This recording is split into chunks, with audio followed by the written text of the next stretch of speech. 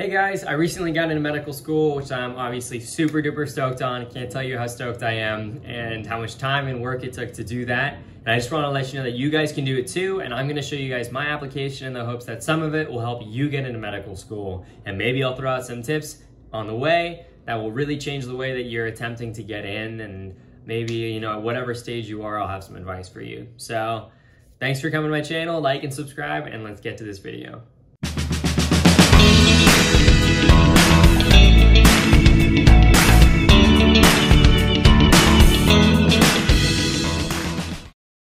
Okay, so starting out at the beginning here, we have my first page. Brian Patrick Young is my name, and I blacked out all that information. I was living in Santa Cruz, going to UC Santa Cruz at the time, so that's where I did my undergrad.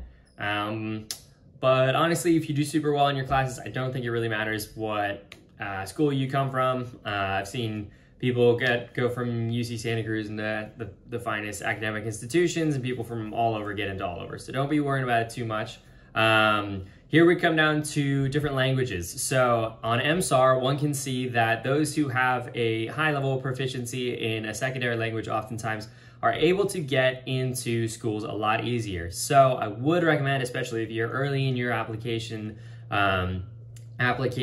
cycle or your medical journey, that you get some proficiency in another language. So I put good for Spanish. I kind of wish I put advanced. However, I've also heard some, I guess you could call it like rumors that people who put down a certain level of proficiency when they're making their application, if they put down like they're advanced or fluent, sometimes somebody will start speaking to them in that language, or they'll want some form of proof, which totally makes sense. So yeah, so get some proficiency in another language. It's also just like super beautiful to be able to communicate with people in their own language.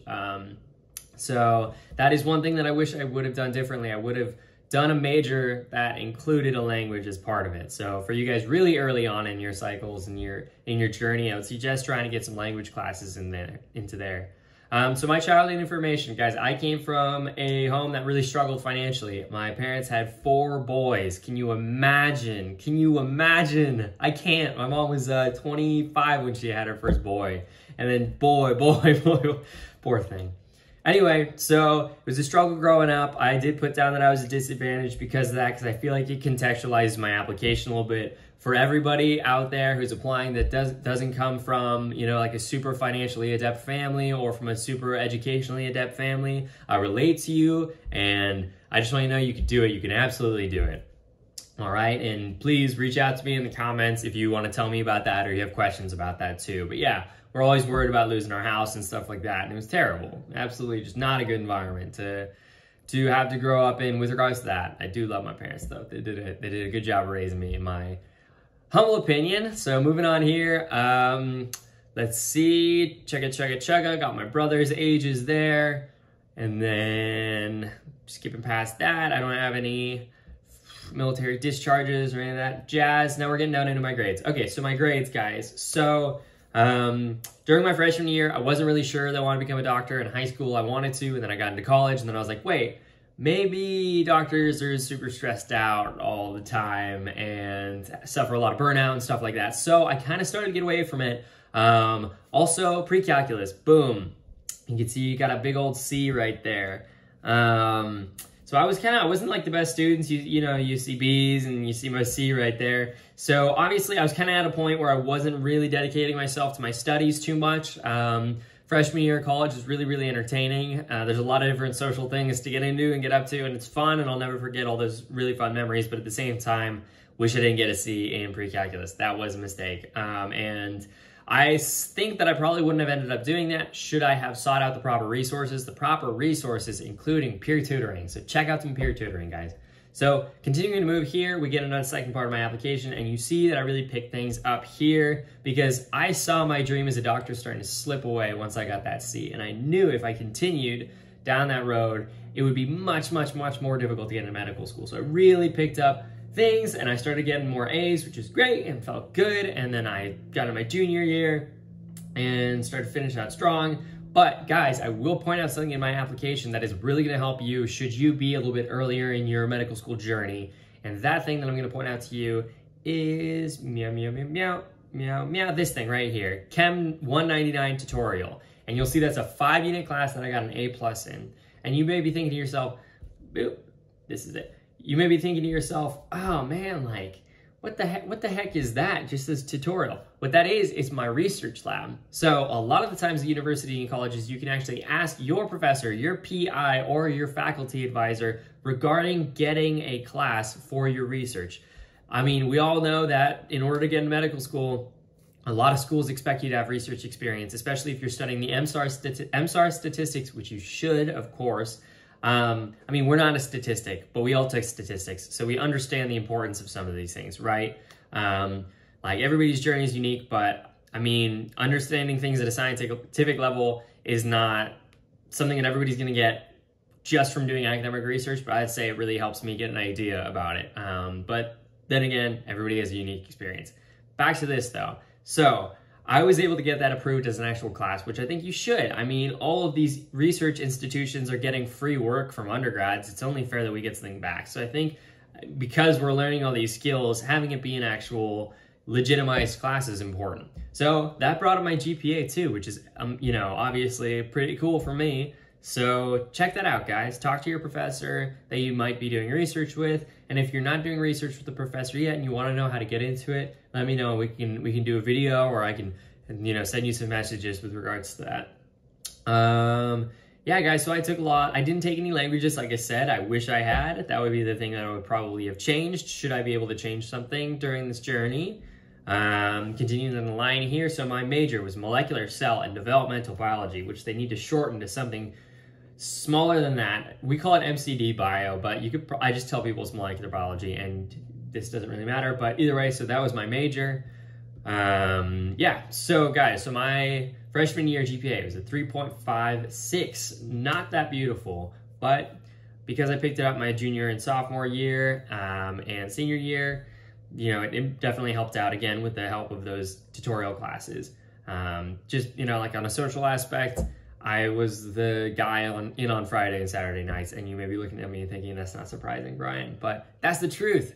Okay, here we go. MCAT exam scores. So on my MCAT, I got a 516. I did this in the dead of the pandemic, which was woof.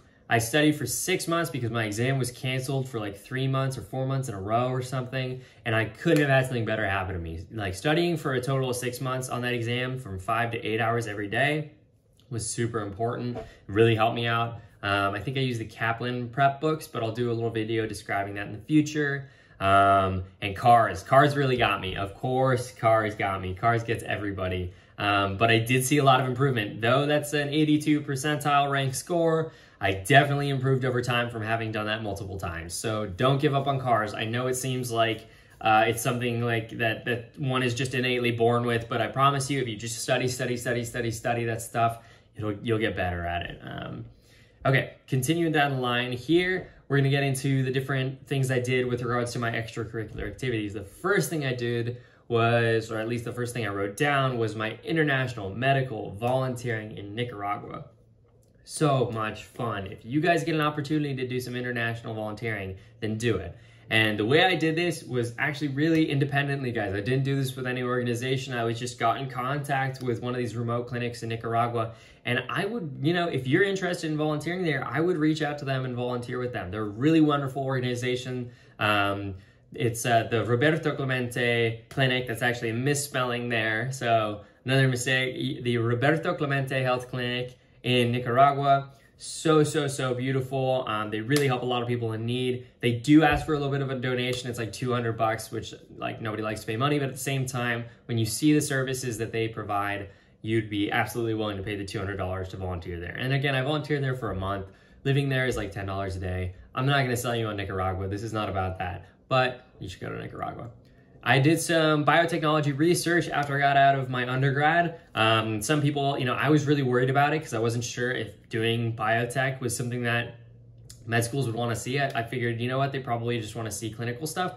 But at the end of the day, they actually, you know, it gave a really interesting thing for me to talk about, because at the end of the day, we care about science, right? I mean, like, scientific investigations is how we actually achieve like significant developments within our field. So a lot of the doctors I ended up talking to during my interviews, and I interviewed at 3 places. I interviewed at the University of Iowa, the Carver College of Medicine, University of Rochester, and the Quinnipiac School. And then I was invited to interview at a Californian school called like the California something or another of health sciences, and I denied them. And that felt really good to deny medical school after all the medical schools that denied me. So if you get the opportunity to do that, take it. It feels good.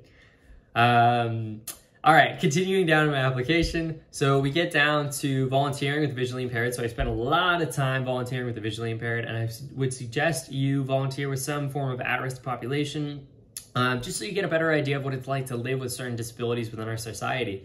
Especially seeing people with visual impairments, I think it gave me a really good idea of what it's like to function with different disabilities in our society. And it humbled me in a big way, and it also inspired me to try and become an ophthalmic surgeon, which is a plan, and we'll see if that ends up being the thing after I start school and really get into it. But yeah, so that's a little bit of the story there of how, you know, just help people I was able to help, that especially during the, you know, the height of the pandemic. But a lot of it is honestly just talking to people and making sure they have a friend. You know, it's not like super medical or anything like that, but it's really, really fun. Reading people's mail for them and stuff like that. I worked as an ophthalmic assistant in cataract surgery, and people, I would definitely go ahead and check that out. If you get the opportunity, I would go ahead and I would check out becoming an ophthalmic assistant in cataract surgery. And the question is why? And the answer is because it's something you could do that you don't need any form of like actual qualification really to do, but it's super medical, and you can actually, you can't really participate in surgery, but you get to observe surgeries, and you get to help people right before their surgeries, right? You get to take care of them right after their surgeries. And it's also just so satisfying. When people come in for cataract surgeries, they come in, they can't see colors, they can't see clearly, and boom, they get a procedure. It takes like 15 minutes, and in 2 days, they're seeing better than they did when they're like 24 years old. And that is so beautiful to see. So check that out, guys. Honestly, becoming an ophthalmic assistant, you get paid so bad, but at the same time, you're getting paid. You're not like doing some form of like internship, which is just robbing somebody of their work, in my opinion, 90% of the time. You're actually getting paid for your work, and you're learning a lot. And also, if you do want to become an ophthalmologist, like, it's going to help you down the line to have done that, and yada, yada, yada, yada, yada. Hit me up if you want to talk about that too. Artistic endeavors, bonsai gardening. I became part of the Santa Cruz bonsai community, and I was actually on the board for a little bit, which is super ridiculously cool. And yeah, I don't know. That's just kind of a weird thing I like to do. I got highest honors in the major because I got above a 3.8. I know a lot of people like, yeah, I worked hard for that. I'm proud of that. And I would throw that on your application if you got something like that. 2, I worked at Midtown Optometry as an ophthalmic assistant and a retinal technician, and that's when I wasn't really sure about going into medicine. So I kind of strayed from my initial path of going into medicine for a little bit. And I talked about that candidly with the people who were interviewing me, and they appreciated that. You know, I wanted to become a doctor for a long time, but when I saw how much, you know, there's burnout and depression and you know, a lot of different, how can you say, like financial incentives that maybe shouldn't be there for our doctors, which made me kind of uncomfortable. You know, when the doctor rolls up in their like super shiny BMW and like all the medical assistants are rolling in their like old Corollas or something, it's like, this is not how the system should work. And I don't know, that's a different video. But at the end of the day, I kind of strayed from the path of medicine because of that. Did optometry for a bit, and I was like, you know what? Optometry's cool, but it's really about making money selling glasses and stuff. That's how most optometrists make most of their money. So I was like, okay, I'm gonna check out surgery, and getting into surgery, like I had said, I really found my home there. So just keep trying stuff, guys. If you're feeling doubt, then try something else, especially, you know, you have a lot of time, like there's no real time limit or like strict thing that you're trying to get through in life. Like just do what makes you feel comfortable in your heart. And things will work out. Okay, guys, so I got some research scholarships here. My PI that I was working with during undergrad suggested I do a couple different things. I was doing research on environmental stuff, so it wasn't even health related, really. It was like environmental toxicity of mercury compounds in like plants and different types of animals, so it had very little to do with actual, like, it had nothing to do with any clinical medicine, but still, again, people found it interesting. I got to talk to my the interviewers about it too. So do your thing, do something that you think is fun and cool, and yeah, guys, and you could get paid to do it. Again, the family I came from didn't have too much money, so at the end of the day, getting those research scholarships was super, super, super helpful too. So ask your PI about that, or like try and get into a research lab. If you need help getting into a research lab, let me know. I can do a video on that too. I did a bit of emergency medical club membership. That was super simple, super easy. It was kind of just meeting up like once a week after school. There's my research experience. I wrote a tiny bit about that. And then surfing, I'm a super obnoxious surfer, guys. I'm wearing a surfer shirt right now. My surfing is in whatever, like all over my channel. You can see it everywhere. I would like to apologize about that. But I would also like to say, find something you're physically interested in, and I suggest you do it like something that challenges you, because I think there's a lot of research that suggests that having something that gets you physically stimulated is going to help you with your brain development as well. I think like the development of human chorionic growth factor, I don't know, just somebody correct me on what I'm trying to say, but I think we all know that like the amount of endorphins that you're getting, you know, I haven't gone to medical school yet, don't listen to me at all, but I do know that a lot of the like joint capsules don't have any proper vascularization, and the only way that you're actually going to exchange nutrients within those joint capsules is going to be through physical exercise. So your body's literally going to start atrophying if you don't give yourself some actual physical stimulation. So get out there and do something that physically stimulates you guys. I mean, like from the time that I started, you know, surfing consistently and actually started working out, my grades went up too, and I was doing nothing more. I wasn't even studying more. I was literally surfing more. I don't know, it's cool. Okay, and then my physician shadowing experience. So guys, my physician shadowing experience was kind of unique because in shadowing, I kind of saw how doctors have a really hard time, and like emotionally, it's very, very difficult. And that's what actually originally led me to stray from the path of becoming a doctor and to go check out other fields. I was in it for a long time, but when I saw that this doctor I was working with was having such a difficult, you know, time emotionally, and he was kind of struggling with like the emotion of his patients, and you know, just very empathetic, very, very sweet person. But at the same time, in seeing that, it kind of scared me a little bit. So I don't know, kind of added a chapter to the journey. You know, it's not a bad thing. It's not it's not a bad thing. It's not it just adds a chapter to the journey, you know? So yeah, and then some just volunteer experience when I was young, getting into volunteering with people with visual impairments. And then I got my personal statement here. Guys, I'm going to do that in a separate video because this is long and boring, and I don't want to make you cry here. It'd just be sad. So we're going to skip past that, and we're going to get straight into my experiences here with, my experiences here with applying. So I applied to a ton of different places, guys. So I would like to just say, apply to like 30 schools. That's, in my opinion, you know, everybody's different, but if you can get into the cycle early and apply to like 30 schools or something, like get it in, like get it in, get your application in early, make sure it's high quality, and then start writing your secondaries before they come out. All secondaries are posted online, and this is something I had a friend a while ago, a close friend, and when she was applying to medical school before my application, she didn't know that everybody writes their secondaries way before the secondaries are ever published. So guys, if you don't know that, you gotta jump on that. You gotta write your secondaries way before they come out. And how do you do that? You just go ahead and you search online, all medical school secondaries for like 20 whatever, and they repeat. You could go through years and you'll see these schools are repeating because they recognize that the only way that a student is physically capable of applying to enough schools to have a statistical chance of getting in is by starting before the secondaries come out. So just pre-write your secondaries. When the secondaries come out, you're going to receive a lot of them that are not the same, and then all you have to do is rewrite the ones that are not the same. It also gets you really good at writing too. So by writing like 31, 35, 30 whatever secondaries, you are really improving your writing skill. Highly recommend. Okay guys, so I applied to MPH programs. Most of them didn't require like a second essay. Some of them did require a second essay. So that is, guys, that's pretty much it. So please hit me up if you have any questions on the matter. I would love to talk to you guys more about it, and I appreciate you coming on my channel. Please like, please subscribe. And yeah, more videos to come. All the best, guys. Have a great day.